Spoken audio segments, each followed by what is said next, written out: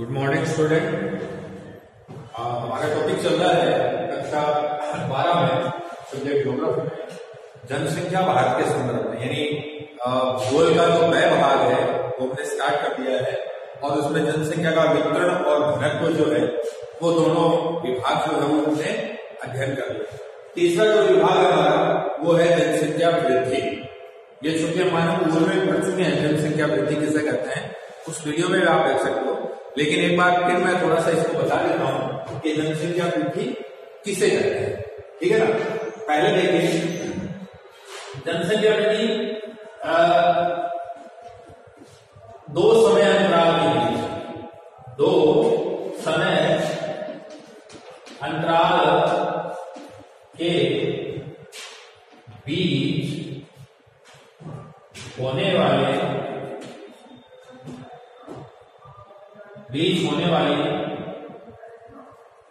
होने वाले जनसंख्या के परिवर्तन को जनसंख्या वृद्धि कहते हैं। ठीक है ना। दो समय अंतराल के बीच होने वाले जनसंख्या के परिवर्तन को जनसंख्या वृद्धि कहते हैं। जनसंख्या में होने वाले परिवर्तन को जनसंख्या में होने वाले, ठीक है ना, में होने वाले परिवर्तन को जनसंख्या वृद्धि कहते हैं। तो समय दो समय का मतलब हो गया हमारा जो समय हो गया, एक चीज ध्यान रखना, जो हम गणना करते हैं, जो हमारी जनगणना वर्ष है, जो हमारा जनगणना वर्ष होता है ना, वही हमारा क्या होता है, जनसंख्या के संदर्भ में हम तत्कालीन समय को ज्ञात करते हैं। उस समय का तात्पर्य वो वर्ष जो होता है, वैसे तो इसकी अवधि होती है, जनगणना वर्ष की जो अवधि होती है वो 10 वर्षों की होती है। किसकी होती है? 10 वर्षों की। लेकिन जिस वर्ष जनगणना की जाती है उसी वर्ष को हम समय के ऊपर निर्धारण करते हैं, उसी वर्ष को हम समय के ऊपर क्या करते हैं, निर्धारण करते हैं। और एक जनगणना वर्ष से दूसरे जनगणना वर्ष, यानी कि 10 सालों के अंतराल में जो जनगणना का स्वरूप हम ज्ञात करते हैं, जिस समय को निर्धारित करते हैं, तो वो 10 सालों का अंतराल होता है। तो एक समय से दूसरे समय, एक वर्ष से दूसरे वर्ष, एक जनगणना वर्ष से दूसरे जनगणना वर्ष, एक जनगणना वर्ष से दूसरे जनगणना वर्ष में जाएंगे तो उसमें कितना वर्ष लगेगा? 10 वर्ष लगेंगे। कितने वर्ष लगेंगे? 10 वर्ष लगेंगे। तो यहां जो समय का निर्धारण किया जा रहा है ना, कि दो समय, तो समय का तात्पर्य वर्ष से है। और वर्ष कौन सा? जिस वर्ष जनगणना का निर्धारण किया गया था या जिस वर्ष जनगणना की गई थी, उस समय की व्यवस्था को उसमें निर्धारण किया जाता है। ठीक है ना। तो अभी मैं इसलिए थोड़ा सा इतिहास के बारे में बताएंगे, लेकिन थोड़ा सा इस चीज को समझना जरूरी है कि इसको क्या कहते हैं। ठीक है ना। ये चीज बताई गई है, लेकिन चूंकि हम इस वीडियो में चल रहे हैं तो कंटिन्यू उस चीज में चलेंगे तो वो चीज हमें थोड़ी सी ज्यादा याद रहेगी। तो दो समय का अब यहां समझ लीजिए आप, ये चीज आप समझ में आ गई।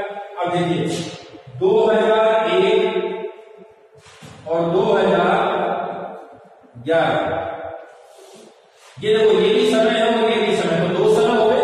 समय का मतलब है जनगणना वर्ष से। ठीक है ना। तो एक समय ये हो गया, एक समय हो गया, तो दो समय के अंतराल के बीच, अब अंतराल इसका आया, इसमें कितने वर्षों का अंतराल है? 10 वर्षों का अंतराल है। कितने वर्षों का? 10 वर्षों का। तो देखिए जनगणना का वर्ष होता है वो कितना होता है? 10 वर्षों का अंतराल होता है। और ये वो समय है जिस वर्ष जनगणना की गई थी। तो यहां जब जनगणना की गई थी तो उसका काल कितने साल चला? 10 साल चला। फिर 2011 की जनगणना हुई, उसका साल 2021 तक चलेगा। ठीक है ना।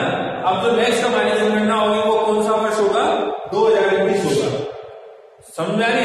हाँ, हो सकता है कि कोरोना महामारी के चलते हो सकता है कि इसके आंकड़े लेने में थोड़ा सा समय आगे पीछे करना पड़ सकता है, वो एक अलग बात है। लेकिन निर्धारण ये है कि हर 10 साल बाद में क्या होती है? जनगणना होती है। कई बार एक वर्षीय व्यवस्थाओं के अंतर्गत भी इसका निर्धारण कर दिया गया है कि कुछ ऐसी परिस्थितियां हुई हैं जो पंचवर्षीय योजनाएं जो है उनमें ऐसी योजना की कई योजना ऐसी जो 5 वर्ष तक नहीं बल्कि 2 साल 1 साल के लिए भी योजना निर्धारित की गई। तो इस बार थोड़ा सी स्थिति है कि घर घर जाकर आंकड़ों का आंकड़ों पर आधारित चीजें होती है, ठीक है ना।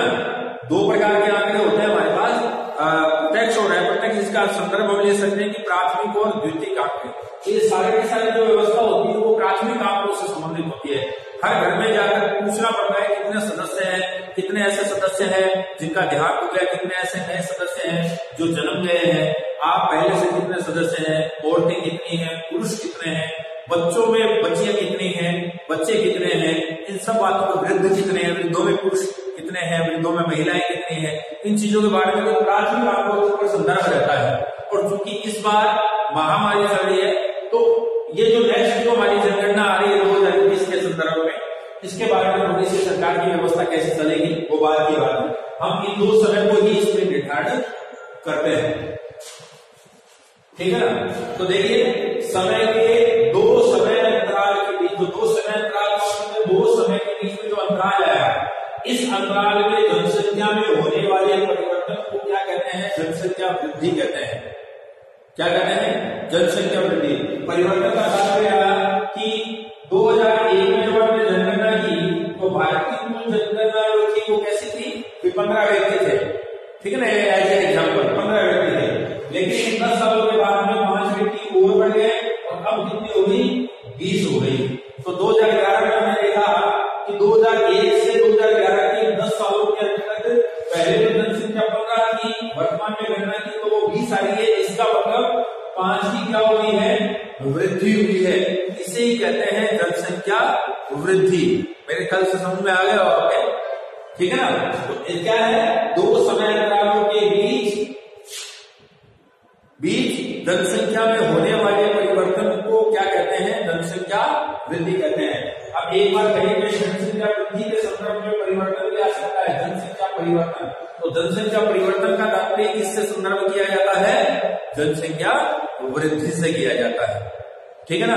चूंकि हम भारत के संदर्भ में पढ़ रहे हैं, विश्व के संदर्भ में हमने पढ़ लिया था, अब भारत के संदर्भ में पढ़ रहे हैं, ये चीज आपको पता नहीं, एक बार जरूरी मैंने समझी तो इस चीज को आप एक बार नोट कर लें, ठीक है ना। अब बात करते हैं भारत की जनगणना की व्यवस्था के अनुसार कि भारत की जनगणना का क्या स्वरूप रहा है। देखिए 1871 से पहले, 1871 से पहले हमारे पास जनसंख्या के साक्ष्यात्मक आंकड़े नहीं थे, ठीक है ना, जिसको हम बोल सकते हैं कि ये साक्ष्य हैं और इतनी पर जो जनसंख्या है वो है, और ना ही हमने इस प्रकार से गणना करने की कोई कोशिश की, ठीक है ना। कितने लोग हैं, कैसे लोग हैं, कहाँ रहते हैं, किस प्रकार से रहते हैं, तो इस आधार पर हमने इस चीज के बारे में कहीं भी जानकारी नहीं ली। उसके बाद में 1872 में सबसे पहले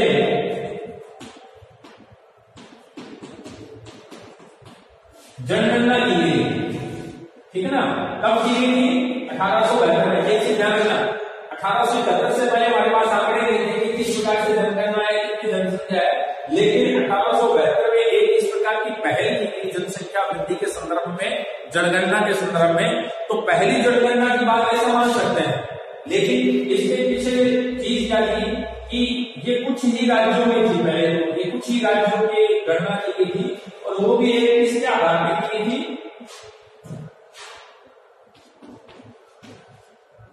प्रयोगात्मक स्वरूप में, प्रैक्टिकल किया गया है ना। एक तरह से ऐसे कोई प्रयोग किया गया कि हम 10 सालों के संदर्भ में या 1 साल के संदर्भ में या 5 साल के संदर्भ में लोगों को गिने तो सही कि कितने लोग हैं।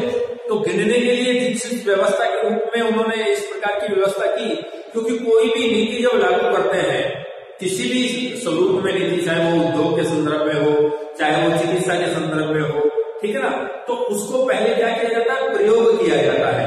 अगर वो व्यवस्थाएं उसका प्रयोग करने पर वो व्यवस्थाएं सफल हो जाती है, तब उसको संपूर्ण भारत में लागू, जैसे अभी कोरोना का चल रहा है, तो कोरोना के अंदर वैक्सीन बनाई जा रही है। अब उस वैक्सीन को कुछ ही लोगों पर प्रयोग किया जा रहा है, कुछ जो छोटे जानवर हैं उन पर भी क्या किया जा रहा है, प्रयोग किया जा रहा है, ताकि इसका कैसे तोड़ किया जाए। अगर वो तोड़ सफल हो जाता है, व्यक्तियों के संदर्भ में जो वैक्सीन पूरे विश्व के स्तर पर के देश बना रहे हैं, अगर वो सही हो जाएंगे तब उसको पूरे विश्व स्तर पर क्या कर दिया जाएगा, लागू कर दिया जाएगा, पूरे भारत स्तर पर क्या कर दिया जाएगा, लागू कर दिया। अगर उसके अच्छे रिजल्ट आए, अगर उसके नकारात्मक रिजल्ट आए तो उस वहीं तक जहां उसका प्रयोग हुआ वहीं तक उसको सीमित करके छोड़ देंगे, पूरे भारत में लागू नहीं करेंगे। तो भारत के संदर्भ में बात करें चाहे विश्व के संदर्भ में बात करें, पहले हर व्यवस्थाओं का क्या किया जाता है, प्रयोगात्मक स्वरूप किया जाता है। तो इसी के संदर्भ में भारत की जो जनगणना थी, तो भारत की जनगणना करने से पहले जिन जनगणनाकर्ताओं ने या जिन जनसंख्या विज्ञानियों ने, जिन सामाजिक विज्ञानियों ने इस प्रकार का एक कदम उठाया कि हम पूरी जनसंख्या के बारे में इस चीज को सोचे तो सही कि कितनी जनसंख्या है, ठीक है ना, फिर हमारे पास संसाधन कितने हैं, कैसे इसका क्या होगा, कितने लोग हैं, कौन कौन सी वो जो रियासतें होती थी, जो प्रांत होते थे, जो ब्रिटिश शासन के अंतर्गत जो सीमाएं होती थी, उनके अंदर कितने कितने लोग हैं, कितने लोग किसके अंतर्गत आते हैं, इन सब बातों का ध्यान रखते हुए सबसे पहले 1872 में एक जनगणना की गई थी, लेकिन वो सफल जनगणना नहीं मानी जा सकती उसको, उसमें कुछ अड़चने आई और सबसे बड़ी अड़चन आई कि कुछ ही राज्यों में वो की गई थी, तो संपूर्ण भारत में वो नहीं की गई थी, इसलिए तो उसको पहली जनगणना कह सकते हैं, लेकिन सफल पहली जनगणना जो है वो नहीं कह सकते। केवल ये प्रयोग के रूप में 1872 में सबसे पहली जनगणना लागू की थी। उसके बाद में 1881 में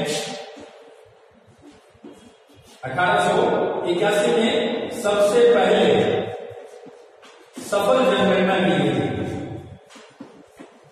सफल जनगणना की गई थी 1881 में सफल जनगणना की गई थी, जो कि 10 सालों के अंतराल के आधार पर निर्धारित की गई थी।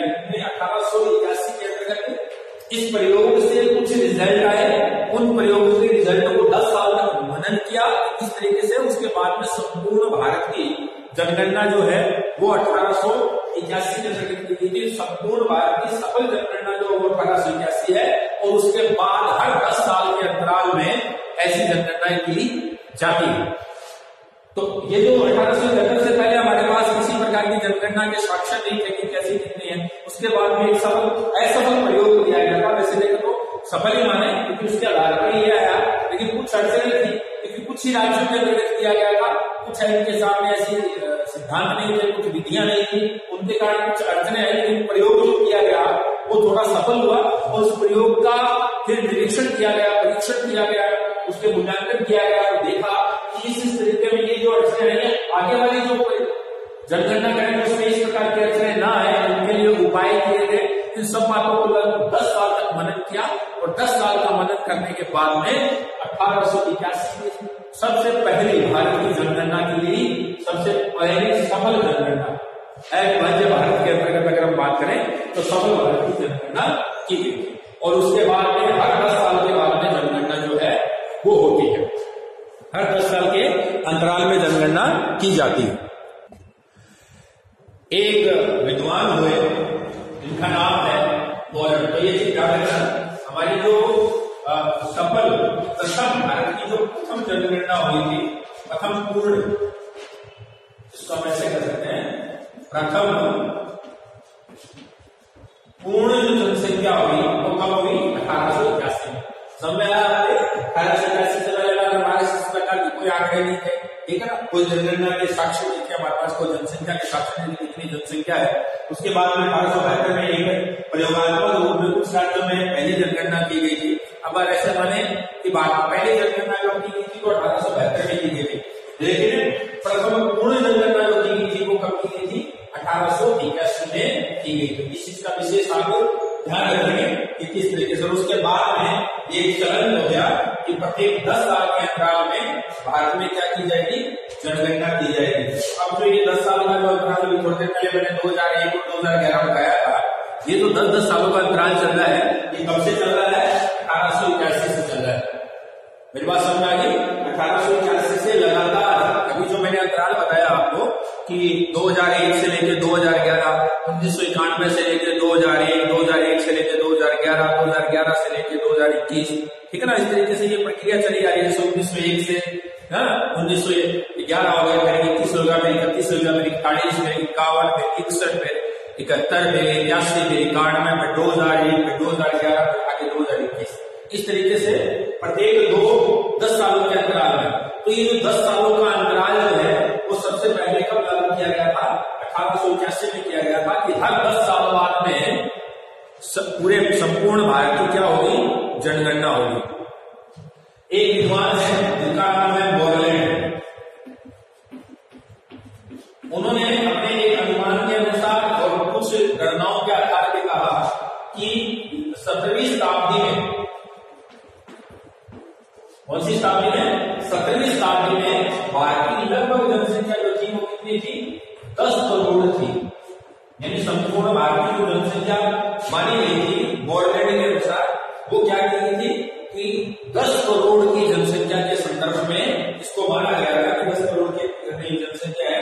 और ये जनसंख्या इसी के संदर्भ में अगर हम देखें तो लगभग 1850 के पास एक अनुमान और इस प्रकार की जनगणना की व्यवस्था के जो आंकड़े जो अनुमान लिया गया था, तो जो आंकड़े बार बार 10 साल की 81 की जनगणना के बाद में जो आए उनके आधार पर अनुमान लगाया गया कि लगभग 1850 के अंतर्गत भारत की जो जनसंख्या है वो कितनी रही होगी? 15 करोड़ रही होगी। यानी लगभग ये अनुमान किसके आधार पर लगा? इसके आधार पर, क्योंकि अभी भी हम क्या कर रहे हैं कि जो जनसंख्या वृद्धि हमारी दर आ रही है उस दर के अनुसार अनुमान लगाते हैं कि जिस दर से पीछे के सालों में जनसंख्या वृद्धि हुई उसकी जनसंख्या इतनी होगी, वर्तमान में इतने जनसंख्या वृद्धि इतनी होगी, तो आगे भी अगर इसी दर से अगर जनसंख्या बढ़ी और जैसे जैसे पिछले की दर के हिसाब से कम आती गई, जो रेशियो कम होता गया, उसी रेशियो को अगर अब वर्तमान उतनी रेशियो को कम करके अगर देखें एवरेज के हिसाब से, तो हम अनुमान लगाते हैं कि आने वाले समय में जनसंख्या लगभग इतनी होगी। तो इसी के आधार पर 81 की जनगणना के जो आंकड़े हमारे पास आए उन आंकड़ों के आधार पर यह कहा गया कि लगभग 1850 के करीब लगभग भारत की जनसंख्या जो है वो 15 करोड़ के करीब रही होगी। ठीक है ना? नेक्स्ट जो है वो मानते हैं आंकड़ों के आधार पे, क्योंकि 72 के अंदर हमारी जो प्रयोगात्मक जनसंख्या वृद्धि की व्यवस्था देखी हमने, कुछ राज्यों के अंदर देखी, उनका सबका अगर एक बात करें तो देखिए 1874 और 75 में अंग्रेजों का शासन था और कौन सी उनकी व्यवस्था कौन सी थी? एक संसदीय व्यवस्था थी। उस संसदीय व्यवस्था के प्रपत्र पर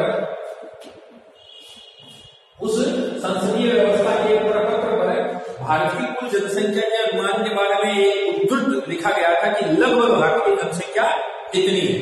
ठीक है ना? ऐसा अनुमान दिया गया था और ये माना गया था कि भारत की उस समय जनसंख्या थी वो कितनी थी? करोड़ थी।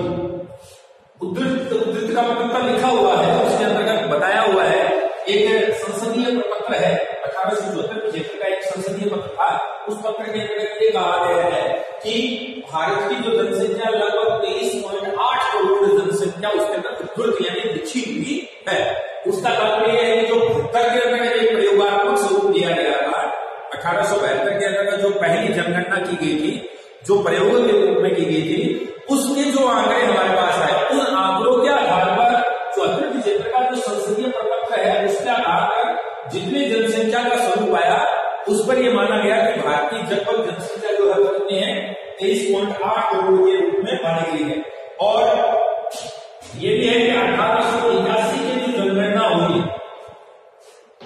1881 की जो जनगणना हुई, इस जनगणना के अनुसार भारत की लगभग जनसंख्या 25 करोड़ के करीब थी। 1881 की बात करें तो इस समय भारत की जनगणना जो थी कितनी थी? 25 करोड़ के करीब थी।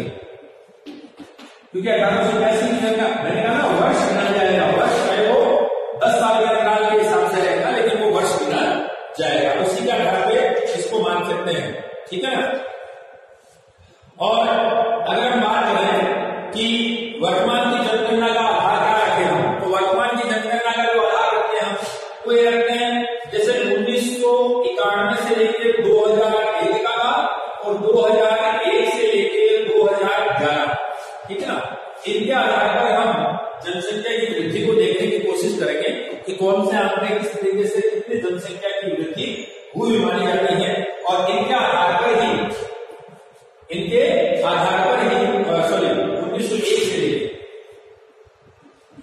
1901 से लेके और 2011 तक की व्यवस्था को अगर हम बात करें